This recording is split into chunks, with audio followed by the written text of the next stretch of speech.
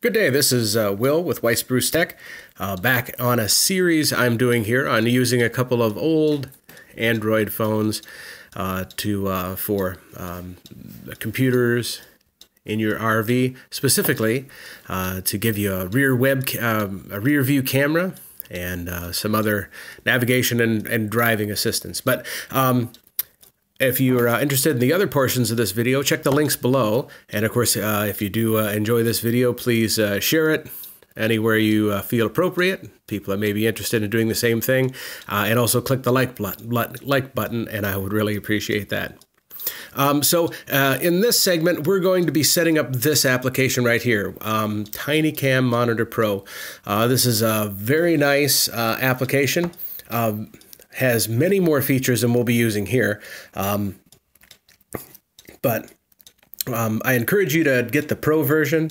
It's just a few dollars. Support the development of this app, and it really does a fabulous job. I've had it, been using it for years, trouble-free for this purpose. So, in a previous video, I showed you how to place these the computers in your RV, get them set up, and also set up the first computer, which is going to be one phone on the rear window of your RV on the inside, looking out the back, and it's running its own Wi-Fi hotspot.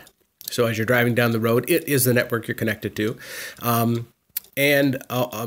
Also, it's running this application here, IP webcam, so it is broadcasting its own webcam, and that's what we're going to hook up to. So first things first is swipe twice on the top here and go on and get into settings and check your Wi-Fi, and this will show you what Wi-Fi networks are available. And we've got my home Wi-Fi network right there where I'm currently connected, but I need to set up this camera, so I'm going to connect to my mobile escape pod. It's the name of our RV. I'm going to set up that, connect to that Wi-Fi, and there we go. I was waiting for that. We will get a warning that there's no internet access. This is not a currently used phone, so my Wi-Fi hotspot has no internet access, and that's absolutely fine. I won't need it where I'm going. So now, next is download and install a TinyCam Monitor Pro, and I'll show you just the basic settings that you need to set this up. Now, the first time you run it, it'll ask you to scan for cameras and such, and I think it even will connect automatically to a dozen open webcams around the world. If you're not careful, you can get rid of all those and just set up a plain generic camera here. So that for your purposes. So of course it's going to tell you that nothing's set up here. So it's going to tell you the video has failed.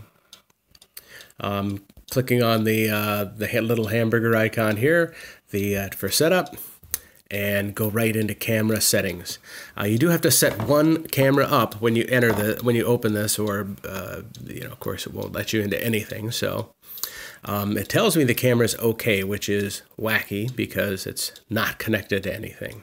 But it'll automatically be enabled. Let's give it a nice snappy name so we know what the heck we're connecting to.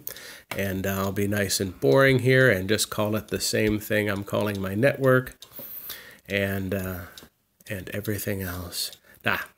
Now, next step down here, camera brand.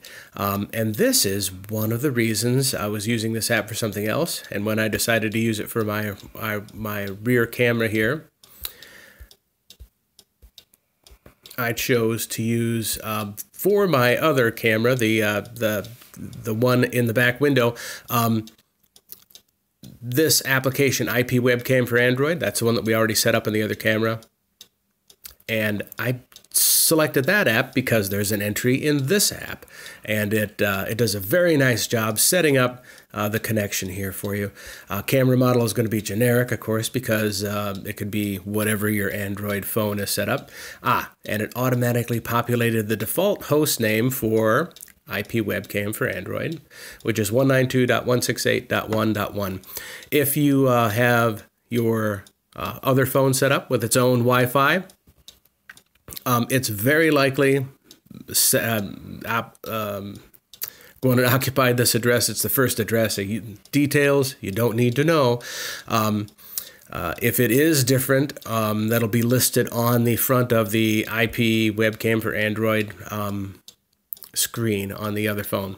But it sets the defaults right here, 192.168.1.1, and the web port number there again, 8080. It's apparently 11 o'clock. Let's see, let's look at protocol. If you have some higher end devices, you may be able to select that. This very simple compression and server is very likely going to do just fine for these purposes here. As you go down the rest of the list, we did not set up a username or password on our camera. We don't have to worry about audio. We're not going to be using this for a security device. We don't need to set up motion detection or recording or anything like that. We may be coming back here to advanced settings, but first of all, let's see, we'll zip right up to the top again. It says camera status is okay, and we could actually click on that and check. And there we have a data rate, how many frames per second we're actually getting, and some other details, the resolution, which is what we set on our camera. Outstanding. 0 dropped frames. Oh, and 13 frames a second. That's anything 10 to 15 is very respectable, again, for using it as a remote camera. Okay, use the back arrow, upper left-hand corner here, right where it says camera settings. Click there, and there we're looking at our screen. Now there, that is just pointed out the window inside here, of course. I'm not... as you can see by the weather outside, I am not putting this in the RV right now. This is a great task to do while you're waiting for things to get ready for your first summer trip. You can troubleshoot these devices and get them working, and then install them once the weather improves. So you did notice that everything is upside down, and that's okay. Install the camera however convenient for your power source, and the easiest way to get into to operate it and access it. Because here we can go back into our camera settings and zoom all the way down to the bottom. Flip, you see, is on that list. And if we'll go down the list, I like to go down slowly and see, oh, remote, okay, great. All these things that I don't need to worry about, encryption and port forwarding, that's fine. Channel numbers. Now here we go to rotation. We are going to need to flip this vertically in order to get it to look right. And I'll go back and back one more time, and there we are. There's the picture out our window right here. Soon to be the outside of your RV. Oh, let's see. I think I just saw a little action. Again, we're looking at a slower frame rate here, but you can see the bird. This is the bird feeder out there swinging, and a fabulous advantage to using this TinyCam Monitor Pro is that a simple tap on the screen will let you zoom in. So here we can see these are chickadees. These are very small birds flying around the bird feeder, and so there you can get your, by default you're looking at the main road. If you need to see a motorcycle in the distance or something and need to use a little magnification, you can zoom in, pan around real quick.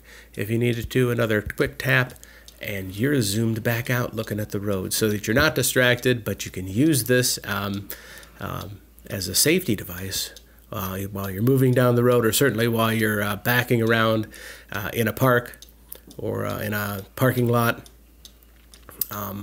Boy, having this rear cam sure is a darned handy thing. So I hope you enjoyed that video. Please click the like button below because it really does help me, and share these posts if you'd like to. Also down below, look for the links for the other portions of these setup videos. They're fairly in-depth, and we'll get you set up immediately with a retrofit RV rear view cam